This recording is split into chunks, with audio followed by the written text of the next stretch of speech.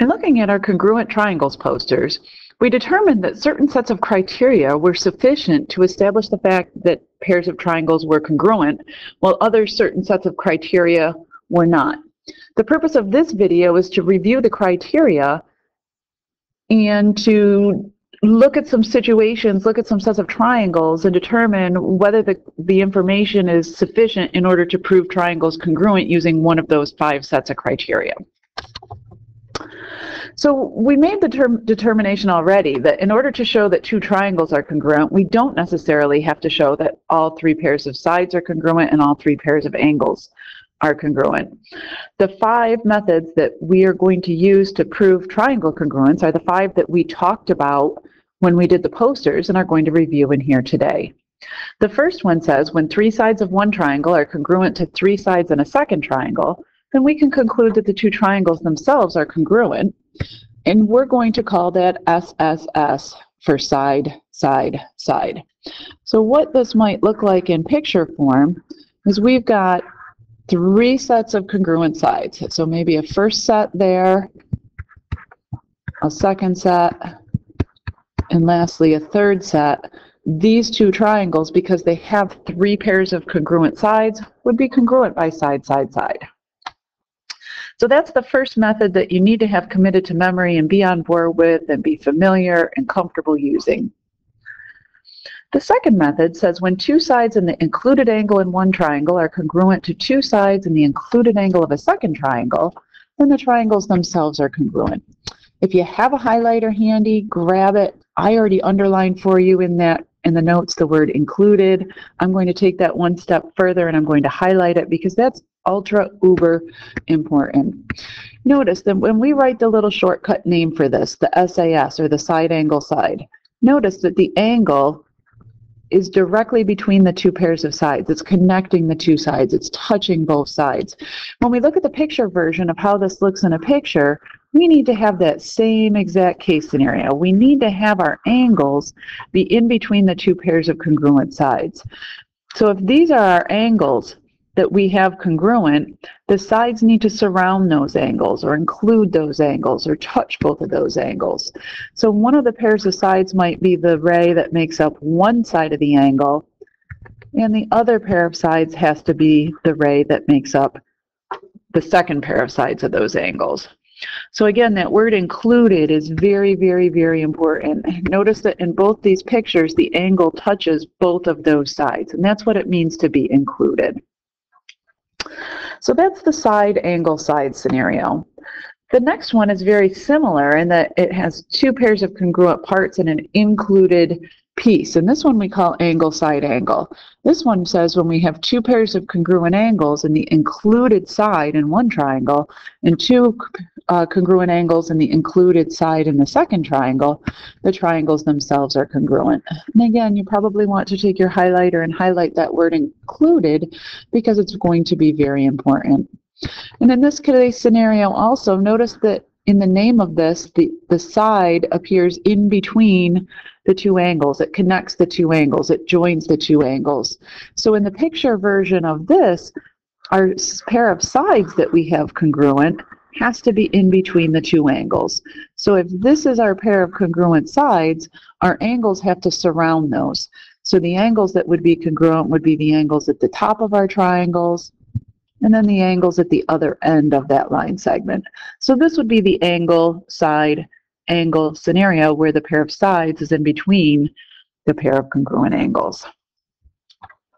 The next scenario is a little bit different. This says when 2 angles in the non-included side are congruent to 2 angles in the non-included side in the second triangle, the triangles are congruent. Notice that in this scenario, the side is attached to or touching one of the angles, but not attached to or touching the second angle. So as far as what this would look like in our picture, if this is our 2 triangles and we've got this pair of congruent sides, we'd have to have an angle that touches the side. So perhaps these angles up at the top, then those angles each touch the side, and then a second pair of angles that's not connected to that side, that's not adjacent or not touching. So if I were to go to the other end of the line segment, I'd have that that previous case scenario that we talked about, the angle side angle, I don't want that. I want my second pair of angles to not be anywhere near my pair of congruent sides. So my second pair of angles would have to be where I just marked in blue, where it's not touching either end of that line segment. So again, it might be worth our while right now to review a little bit and pay close attention, because both conditions 3 and 4, these two are very, very similar, and that both have two pairs of congruent angles and a pair of congruent sides. So the parts that they have are very similar, but the order in which they appear in the picture very different. Angle side angle has the pair of congruent sides in between the pair of congruent angles, where angle side has the side that touches or is adjacent to one of the angles, but not the other. So paying attention to details and specifics is going to be really, really important here. All right, the last case scenario is kind of a special one because it's the only one that deals specifically with a right triangle. This says anytime you have a hypotenuse in one leg of a right triangle congruent to a hypotenuse in the second leg, or the leg of the second right triangle, then the two triangles are congruent. And it says in order to have this case scenario, you have to have a pair of right triangles. So a nice little case or a nice little picture that might illustrate hypotenuse leg would be to have this pair of triangles that are right triangles, as indicated by the right angle, to have their hypotenuses congruent. And really, either pair of their legs could be congruent. I might use reflexive property to make that pair of shared sides up the middle congruent to one another. Or I could have the second pair of legs as well. But that's what hypotenuse leg looks like in the picture. I just talked about reflexive property without realizing that we really haven't talked about reflexive property all that much here in this class. So I think I'm going to go ahead and get into the examples, and we'll talk a little bit about reflexive property and how you use it to establish triangle congruency. But before I do that, I want to go out there and make sure that I put the reminder out there that you can never ever assume what appears to be in the picture is actually occurring. So in other words, you can't assume segments that appear to be congruent in the picture are actually congruent unless they're marked. You can't assume that angles that appear to be congruent are actually congruent unless they're marked in the picture. You cannot make the assumption that angles that appear to be right angles are actually right angles unless it's marked in the picture. So no assumptions based upon what the picture looks like. The picture may or may not be drawn to scale. So that's kind of a first idea. There are, however, some important pieces of information that we are going to use the picture to find. One of those things is what we just did in the pair of triangles up in hypotenuse leg. We can use what's called the reflexive property to look at shared segments and shared angles. For today, we're going to be looking primarily at shared segments, but I might say shared parts. And it's probably easier to show you this in a picture than try to explain in words. The second item that we're going to be using the picture for today is vertical angles. Any vertical angles that you see in the picture, you can always go ahead and go on to state that they're congruent for no reason other than the fact that vertical angles are always congruent to each other. So in keeping those things in mind, number one, that we're not going to make any assumptions. Number two, that we can use the picture to find shared parts and vertical angles. Let's go ahead and take a look at these examples and see if we can determine whether or not the two triangles are congruent using one of our 5 methods. So in this first picture here, we've got this pair of triangles with the 2 sets of congruent angles. Notice that what we're trying to do, or what we're trying to establish, is whether the triangle up on the top, the purple one, is congruent to the triangle on the bottom, which I just made blue.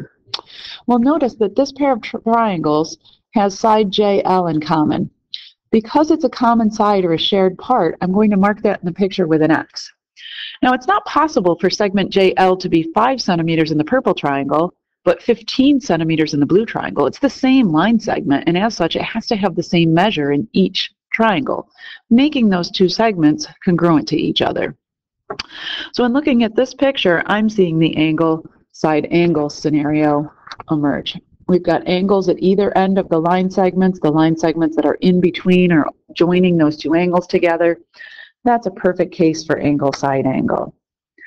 In this second picture, again, we've got the shared segment up the middle, which I'm going to mark as an X, It has to be the same measure in the triangle on the top as it is on the bottom because it's the same piece.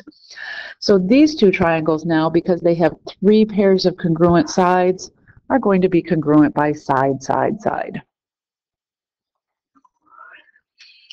Moving on to the next page, we've got 2 pairs of congruent sides and no other pairs of congruent parts. But we can conclude from the picture that these vertical angles at point A have to be congruent to one another. So in looking at this picture, these triangles are congruent by side angle side. In looking at the next picture, what we've got going on in this scenario are 3 pairs of congruent angles. So we've actually got angle, angle, angle. And as we saw with the congruent triangles posters, angle, angle, angle does not make congruent triangles. Since each and every one of these 5 choices up here involve in some way, shape, or form a pair of congruent sides, and we don't have a pair of congruent sides, I have to go ahead and say we're not able to determine whether these 2 triangles are congruent or not. In number 5, the right angles in the picture automatically lead me to think, well, maybe this is going to be hypotenuse leg. But be careful, because right angles don't always use hypotenuse leg. But in looking at this picture, AB would be the hypotenuse in the triangle on the left. BC would be the hypotenuse in the triangle on the right. BD is indeed a pair of congruent legs, and these triangles are congruent by hypotenuse leg. In number 6, I look at that and I say to myself, well, hypotenuse leg worked really well for me in the previous example. Maybe it will do so as well for me here. But if I look at this picture, what's different is that while I do have a pair of congruent hypotenuses, I don't have a pair of congruent legs. But what I can mark in that picture is that pair of vertical angles. And looking at this now, my green sides touch the purple angle, but not the right angle. So I've got that pair of angles, and I've got a pair of sides that touches one of the angles but not the other. That's my angle, angle, side scenario. And number 7 is exactly the same as 6, and while we had fun doing that one, I'm going to say that once was definitely enough. At this point, I don't have any practice problems for you to try on your own, but we will try some when you come back to class, just so we can get a little bit more practice at figuring out which method can be used to prove triangles congruent. As always, thank you for the gift of your time and watching the video. And if you have questions, now would be a good time to write them down in the margin so that you can remember to ask them the next time that you come back to class.